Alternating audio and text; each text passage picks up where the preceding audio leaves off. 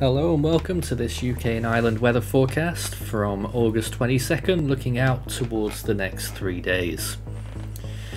Today the high temperatures were seen in various parts of the east of England, 25 degrees seen in a few locations and 24 in many other areas of eastern England. Low temperatures this morning, Altnahara at just 3 degrees under foggy conditions, and it fell to 5 degrees in other parts of northern Scotland. It's certainly going to be less cold at night in the next few days, and these are the current weather advisories. Hardly anything on the board. A wind advisory for the Shetland Islands, and one area we're concerned of fire weather watch for part of the Thames estuary. Still in our merch store, we're commemorating the 40-degree day that we received back on July 19th, which is still fresh in the minds of many. But in the next few days, it's certainly going to look rather cloudy and unsettled. Here's what we're expecting then throughout the rest of this evening, and you can see there it's a generally scattered picture with rain occurring along the western coast of Scotland and partly cloudy further south. Temperatures are going to be quite mild overnight, and generally fairly calm, a bit windy towards the northeast.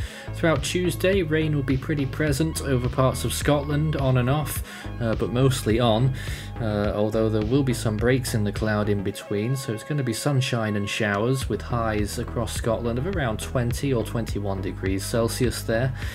Further south it's certainly going to be warmer, particularly further east. But in Ireland, around 21 degrees is a high temperature there. Going to be drier there as well, particularly later on in the day. Further south in England, it's going to be cloudier, but probably not as wet. There will still be some areas of sporadic rain showers, particularly the further west you are. In Wales, definitely, and in southwest England. High temperatures underneath all of that, 27 degrees in East Anglia, which could also get just a little bit of rain, mostly cloudy, and I imagine it'll be feeling very muggy under there as well. The best place for sunshine is probably the far southeast, where it will get to around 24. A little bit breezy at times, but generally winds are still going to remain fairly low.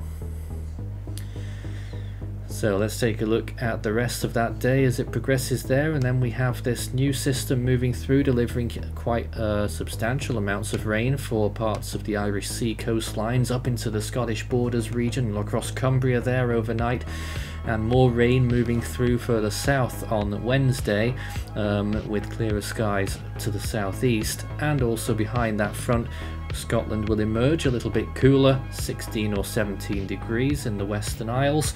Underneath that cloud we'll be getting maximums of around 21. The rain will move through by morning, leaving a much more overcast picture, but not so much rain later on. Ireland will then appear in the sunshine there, a little bit of scattered showers to the west, but generally a fine day, 21 degrees.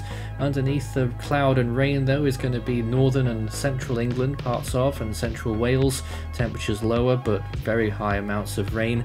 But look at the temperatures further east, getting up to around 29 or 30 degrees again for a brief spell in parts of East Anglia, in Norfolk and Suffolk and down to London, 29 degrees Celsius there, and 27 down in Kent.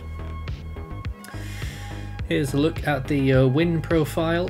You can see a little cyclone starting to move in from the northwest, but that massive front system moving through. It's not going to be particularly windy, but very wet.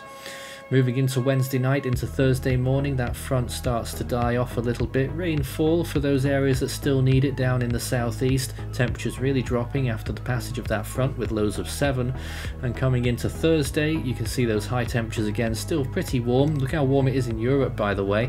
Over 30 degrees in parts of the Netherlands and Germany, but back in the UK, temperatures looking at a high of around 23. A decent day by all accounts, with rain starting to move in from the west.